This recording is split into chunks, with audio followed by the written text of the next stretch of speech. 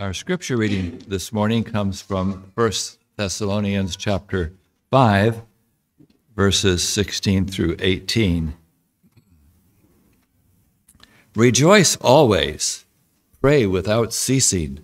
In everything give thanks, for this is the will of God in Christ Jesus for you. I'd like to share a few pictures here with you.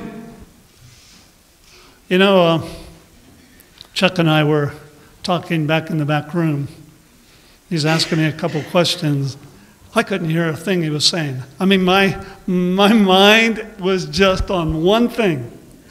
I can't tell you the joy in my heart right now. Here's our little girl. You know, life takes us on many journeys. It's going to take Mariah on a journey too. When she was born, I mean, she had a smile that just hard to say no to. Papa, will you do this? Yeah. Another thing that Mariah loved to do, she loved to run. Man, from the time she walked, you would go chasing after her, and everything was excitement for her. Next picture, please. Another thing that she really enjoyed, guess who that is? Little sister. You know, that's when we went to Noah's Ark. But 12 and 6 years difference. I had a brother that was 2 years younger than me, and I'm telling you, we would duke it out many times. Had two more brothers. We kind of took it a little easier on them. But, you know, to see my granddaughters putting their arms around one another and little Noelle looking up to big sister, I couldn't believe she's already 5 feet tall. I mean, just unbelievable. I look at her today. When I look at her from the back, I think, man, that's not a 12-year-old girl. She is big for her age. This is the family together. That's when Pastor Rob and family went down the called. And Mariah's smiling, Mom and Dad smiling. Noelle's still learning how. But, folks, I tell you, having family is so special. So special. And to be able to be here and to see your granddaughter being baptized. But I can tell you, I got to baptize Sharon. I got to baptize my older daughter, Carolyn.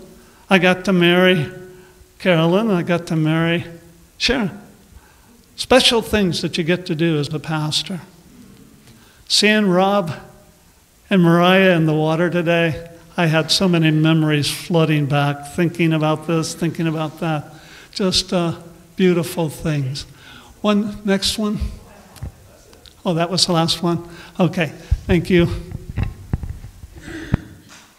We were going to share some more, but I thought, well, we'll have Rob put some pictures on there, some things, and we'll take a look at them.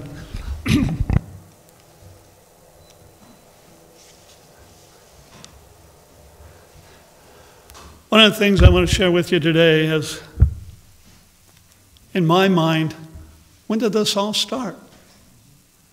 I think of January 1975. In January 1975, I made a decision to go to Southern. And I took a leave of absence from General Motors and became a student at Southern Missionary College. I remember going in and I had no idea what I wanted to take about myself. Well, you know, an advisor came and he started helping me select my classes. And then he started talking about my major.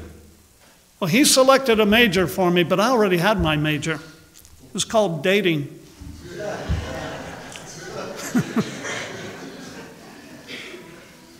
In February 1975, 1 month later, I met my wife. I can remember watching her cross the property there at Southern. Boys' dorm on one side, the girls' dorm on the other side. And you could see out from the windows the girls' dorm. And as soon as Susan came walking out, I started running so we could both go up the sidewalk. And when she came to turn like that, I could turn the same time she turned.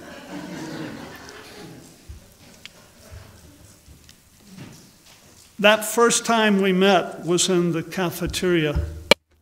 After that, we kind of kept coming together again and again. But February 1975 was a very important time for me. Next important time was December 28, 1975. 11 months later, not quite 11 months, but between semesters, Susan and I got married. And I try to remember that date. I try to remember cards. But, you know, sometimes when you're pastoring and you're out busy and doing this and doing that, sometimes it slips. Now that I'm retired, it's not one of those dates that I want to skip. Another important date was May 5, 1975. That was the day that I walked up the aisle and received my diploma from Southern. 2 months later, July 30, 1978, we had our first child, Carolyn. I can remember that July, I still had another few weeks to go to finish up school. But on July 30, I got a call to go to Pittsburgh, Pennsylvania to do my internship. July 30, I get a call, the day that Carolyn was born. About the middle of August, we began our journey from Southern to Pittsburgh, Pennsylvania. To make a trip like that, just 2 weeks after you had a baby, to go several hundred miles, it was quite a challenge for both of us, but especially for Susan. But I can remember her holding that baby, and I was driving our moving truck, and one of the other family members was driving our car with Susan and the baby. And August of 1978, I started my pastoral ministry. My heart was so thankful. I found a Christian wife. God blessed me with a little baby girl. And I had a chance to work as a pastor. As I talk about this, I tell you, it still amazes me. It amazes me that God gave me the opportunity to be able to work in His church. I've never been able to understand exactly why, but I can tell you this: Thanksgiving for me is every day, because I thank the Lord that He gave me the opportunity. In June 1980, I spent 22 months as an intern. Pastor I was interning under dropped out of the ministry, and they kept me an extra 10 months until they found another pastor. But in June 1980, I went to the seminary. March 1981, we had our second daughter, Sharon. I can remember Folks, when Susan was carrying the babies, they said, the next one's going to be a boy. The next one's going to be a boy. And I really did. I got excited about that. But, just for a little while, I began thinking to myself, it doesn't really matter. If I have a boy or if I have a girl, I really don't care. As long as it has 10 fingers, as long as it has 10 toes, I'll be fine. Well, I'm glad God put that on my heart because we didn't get a boy. We got another girl. As I look at the progression, as I look at the things, how God put things in place. My first district, we had a 3-bedroom house. We had our bedroom, the girls had their bedroom, and the third bedroom was my study. So we had 2 girls, we could put both girls in one bedroom. God knew that. He crossed all the T's, he dotted all the I's, he put everything in place just the way it needed to be so that I could be the pastor he wanted me to be. Our first 2 grandchildren were baptized, 3 years ago? I don't remember the date, but I do remember doing the baptism. Being able to go and visit Wisconsin and be there and be able to baptize Preston and Annalise. Such a joy, such a joy. But I can remember the father coming and saying, I wish I could have done that. I wish I could have done that. I look back on it now. I wish he could have done it too. There's something special of getting in the water with your child and being able to be there, watch them go under the water and bring them up again. Unbelievable, unbelievable. I'd like for you to turn with me in the Bible to Luke chapter 2. There's a neat story there. Luke chapter 2. And it begins with verse 25.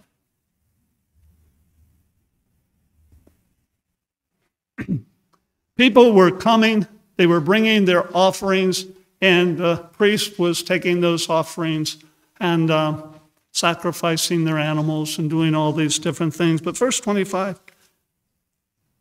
behold, there was a man in Jerusalem whose name was Simeon, and the same man was a just and devout, waiting for the consolation of Israel, and the Holy Ghost was upon him. To be filled with the Holy Spirit is very special, folks. And the promise is when you get baptized, you receive the Holy Spirit. You have the Holy Spirit before that because it's the Holy Spirit that draws you and helps you to want to be baptized. So the Holy Spirit's already there, but God gives us a special measure of his Spirit because he knows we're going to need it. When we get baptized, we come under the attack of Satan and his host. He doesn't like those people that commit their hearts, their life to the Lord. So he's going to come at them from every direction to take them away from that. I'm thankful for the promise in John 10, 27, 28. And nobody can snatch them out of my hand. Jesus makes that promise. And the reason he can make that promise is because he gives the Holy Spirit to them once they're baptized. And they have that power to resist. Without that power, we don't have the power to resist sin. We don't have that power. It takes the power of God to be able to fight against the devil and his hosts. And so God supplies that power the moment we're baptized.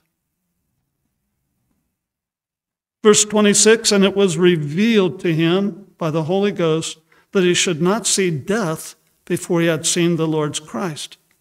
And he came by the Spirit into the temple, and when the parents brought in the child Jesus to do for him after the custom of the law, after so many days, the male child had to be circumcised. And that procedure was followed. And then after that was done, he took him up into his arms and he blessed God and said, Lord, now lettest thou thy servant depart in peace according to thy word. For my eyes have seen thy salvation. I tell you, to be able for Simeon to see Jesus and to recognize him as the Savior of the world, wow, powerful thing, powerful. I seen with my own eyes thy salvation, which you've prepared before the face. And what's it say after that? All people. Amen. Jesus didn't come just for the Jew. He came for the world, for God so loved the world that he gave his only begotten Son. Whoever believes in him should not perish, should not perish. You know, there's a perishing world out there today that doesn't know Jesus. And I can tell you, when you get baptized, when you make a commitment to Jesus Christ, one of the things you're called to do is to share that Jesus with others. We miss out on that so many times. And I tell you, if you really want to stay strong in the Lord, share Jesus. Because as you share Jesus with others, it makes you stronger. And it gives you encouragement.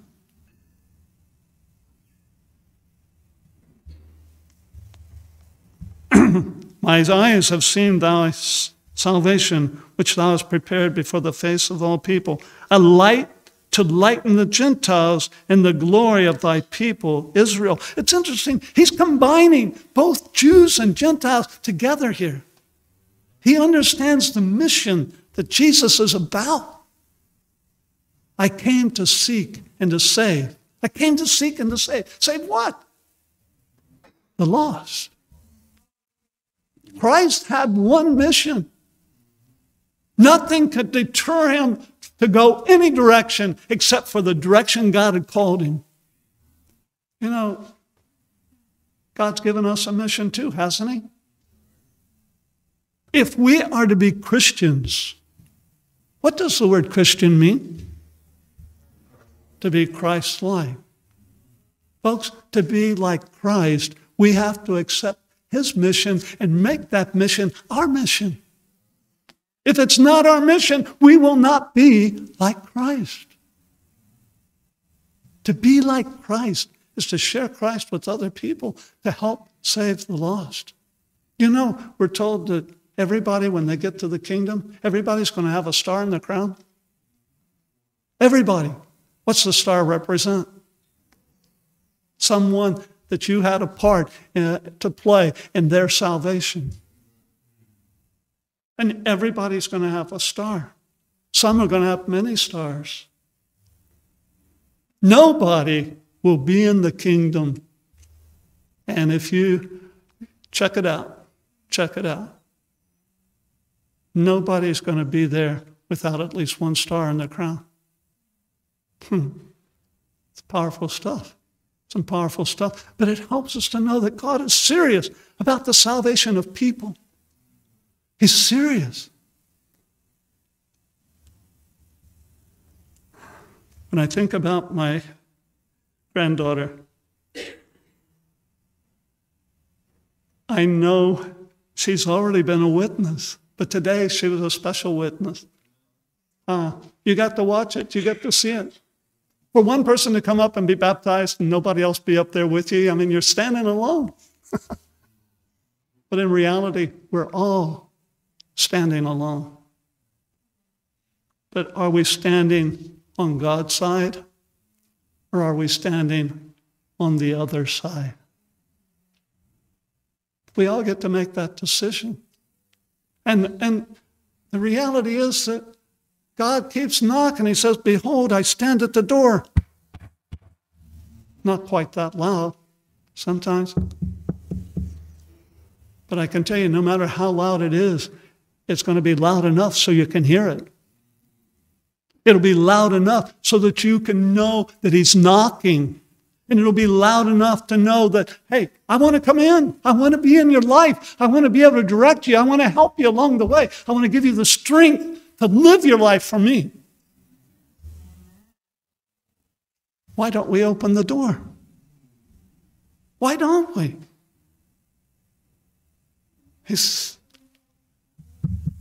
Luke 11, verse 13, it says, Luke 11, 13. Pastor Rob used this the other week. One of my favorite verses.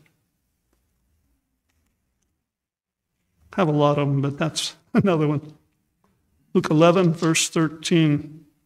If you then, being evil, know how to give good gifts to your children, how much more shall your heavenly Father give the Holy Spirit to them that what? Teach your children to ask. When you gather around the table, take a little time. Lord, we want to ask for the Holy Spirit right now. How many times should we ask? I'll tell you, as I go through the day, the devil doesn't give up. I mean, if I ask in the morning, sometimes I need to ask at noon. Sometimes I need to ask in the afternoon. Sometimes I even have to ask at night. Keep asking, because the war keeps raging. The battles keep coming at you, and he's not going to give up. His ultimate goal is to destroy you. And he will, if the Holy Spirit isn't in your life. I don't know about you, but every time I forget, I lose. How did I do that again? Why did I do that again? I mean, I've been around this block too many times. Lord, let's stop right now. It's a process. Sanctification is what? Work of a lifetime. Some of us go around the bush a little more than others, but it doesn't matter. It doesn't matter. What matters is not giving up. Never giving up. Keep coming back again. Lord, I'm here. I've been waiting. I've been waiting for you to come. Thank you. Now we can get on. Simeon saw something that all the prophets of old wanted to see, but they didn't. He got to see it. My parents never got to see my children get baptized. My dad died at 66. My dad died at 67. My mom died at 66. Next month I'll be 76. I've already seen more years than my parents. And to see what I got to see today, I praise the Lord for that. I would give anything if mom and dad could have seen my children baptized. It's special. It's special. But it also says something else. She wants to be in heaven. She wants to be with Jesus. She wants to have eternal life. Why don't we? Why is it there are so many that they turn their backs to it? You know, November issue of Signs, that very first article that you read in there talks about people, and it asks 3 questions. Do you believe that the Bible is the Word of God? Do you believe the Bible is inspired? And it asks another question. I don't remember what the third one was, but you know what? Do you believe the Bible is the Word of God? 25% of the people in America, 25% say the Bible is the Word of God. A little more than that said that they believe that the Bible is inspired, just a little bit more. Then they asked Christians, do you know the percentage between the whole country and Christians was almost the same percentage? If you have the November issue of Signs, look at that article. It's an eye-opener. I shared this with the prisoners in Pikeville 2 weeks ago. I read them the article, and they're shaking their heads. They said, we can't believe that. We can't believe that. We believe in the Bible. I said, well, here's how you can tell. Here's how you can tell. How can you tell?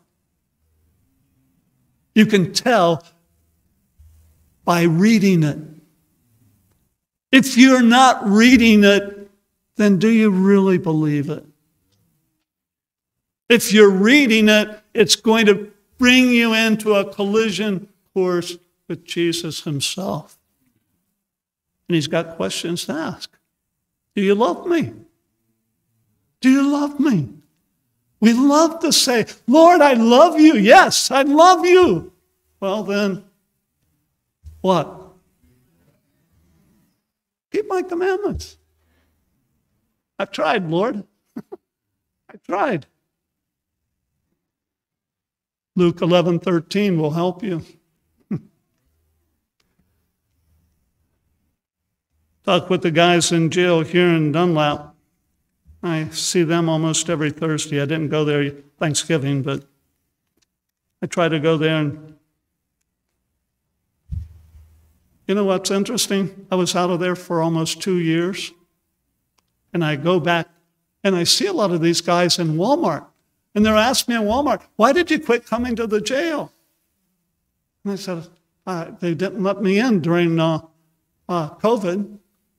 But then you have to take an orientation class, and I was sick when they had it, and they only do it once a year, so I wasn't able to do that. So I had to wait another year. The guys that were asking me the question in Walmart are back in jail again. They're back in jail again. My question, hey, I saw you in Walmart. What are you doing back in here? What are you doing back in here?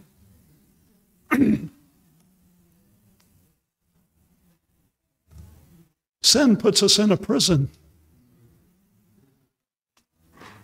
I want to get out, don't you? I only know one way to get out. That's through Jesus. And without Jesus, we're going to be in prison. And the penalty is death. But for those that get out, have the promise of eternal life. 1 John chapter 5. 1 John chapter 5.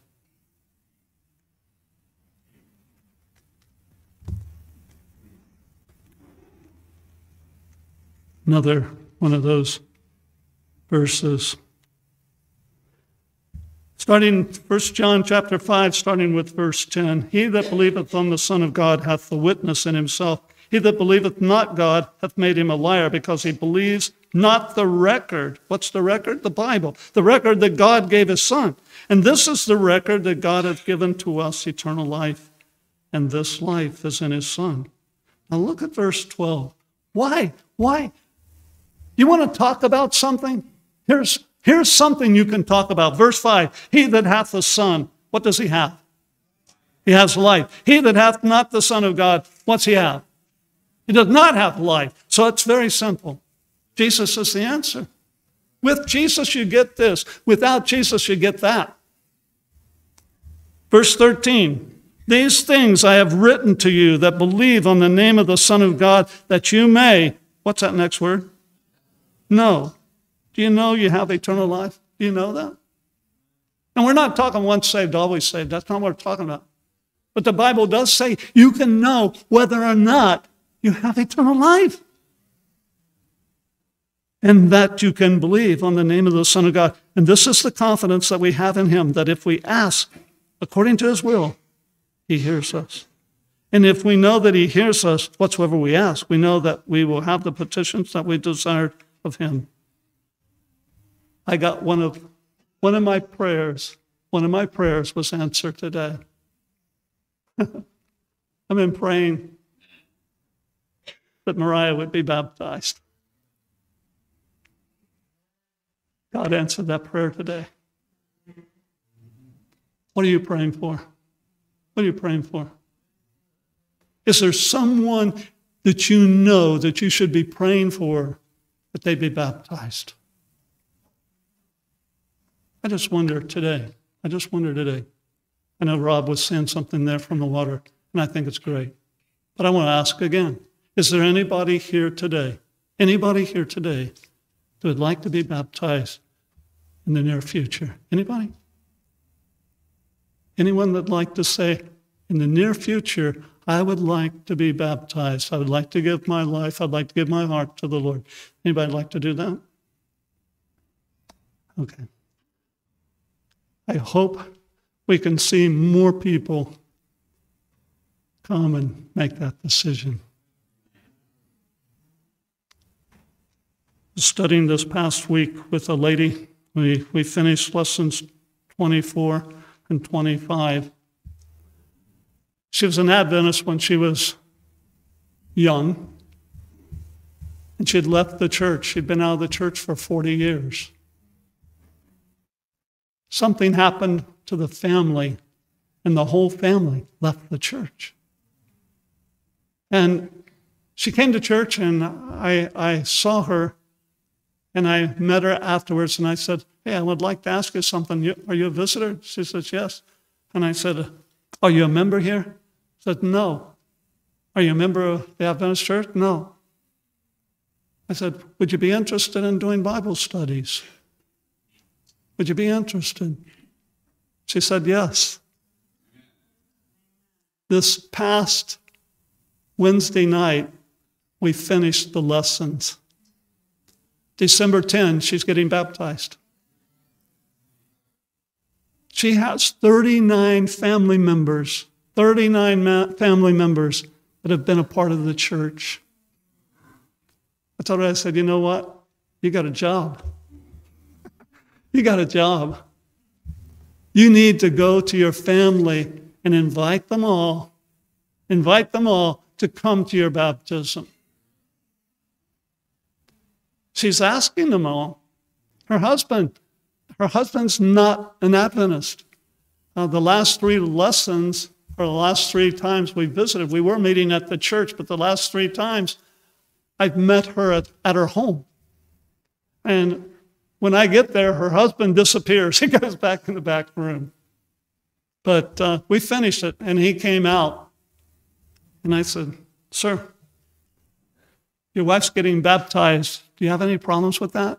He says, no, I support her. I said, you support her? I said, how do you support her? He says, well, I support her getting baptized. I said, well, then that means you got to be at church. You got to be there and watch her get baptized. I'll do that. I said, okay, are you going to sit on the front row or are you going to sit on the back row? I said, I'd really like for you to sit on the front row because I said, there's going to be some things I'm going to say. And I said, I really want you to be able to hear it. What are you going to say? I said, I'll tell you what I'm going to say before I say it. And I'm going to say, would you like to be baptized too? Would you like to be baptized too? He didn't say anything. But he's going to hear it again. He's going to hear it again. Last night, Mariah and I talked a little bit. And I told her, I said, you know what? When you get baptized, you're going to touch a lot of people's hearts. Some of them might not be baptized yet. If they're not, maybe you'll encourage them so that they'll be baptized as well. If there's anybody here that's not made that decision, I hope you go out of here thinking about it, at least. Thinking about it. If you haven't made the decision, Pastor Rob, myself, we'd be more than happy. There's other people in the church here that could do Bible studies with you as well. But let's work towards one thing. Let's work towards one thing. To seek and to save that which is lost. Thank you, Mariah. You brought a lot of joy to my heart today, and I'm very thankful for the decision you've made. And I pray you'll keep talking to people about Jesus. They will see Jesus in you. Father in heaven, it's been such a joy to be able to come into your house today. We are so grateful for your presence here today. Thankful to be a witness to Mariah's decision. Lord, I want to ask a special blessing on Mariah today. That your Holy Spirit would hover and cover her completely. That you would encourage her, that you would bless her to know, Lord, that you will never leave her. You will never forsake her. She can call on you and you'll be there. You'll be there. I pray for those in our church that are still giving thought to that decision, that you would touch their hearts today, that you would help them, Lord, to choose whom they will serve, that they might know, Lord, that you're still waiting, you're still calling, and you want them in your kingdom, but they must choose. They must choose for themselves, and if they choose you, you will give them the power to follow through. So, Father, we have another Sabbath together. We have another day to rejoice. We have another day that we can be thankful. We have another day that has passed, and you've not come. Help us to be ready. Help us to be ready. And whenever that day comes, may we be found with the words in our heart, lo, this is our God. We've waited for him, and he will save us. Thank you, Father. In Jesus' name we pray.